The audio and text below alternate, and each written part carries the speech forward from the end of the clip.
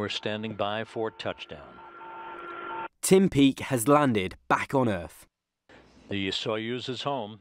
Touchdown confirmed at 4:15 a.m. Major Peake is the first Brit to complete a mission to the International Space Station as an official European Space Agency astronaut.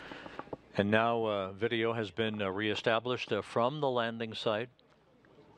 After saying his farewell and securing himself in the Soyuz capsule, the three returning astronauts undocked, performing two separation burns to push themselves away from the space station's orbit. Yesterday, Tim Peake was officially thanked for his 186 days of service on board the ISS. Tim, Peake completed 186 days, and you all 186 days on this flight, of course.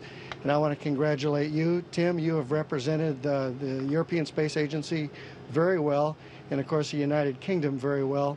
During his 6 months in space, he has orbited the Earth 2,976 times, with a combined travel distance of around 125 million kilometers.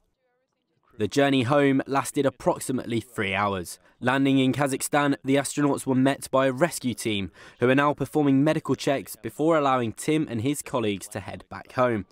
It's my guess that their plans will be to see their families, to have a decent shower, and to eat a few filling meals. Engine ignition. Lift off.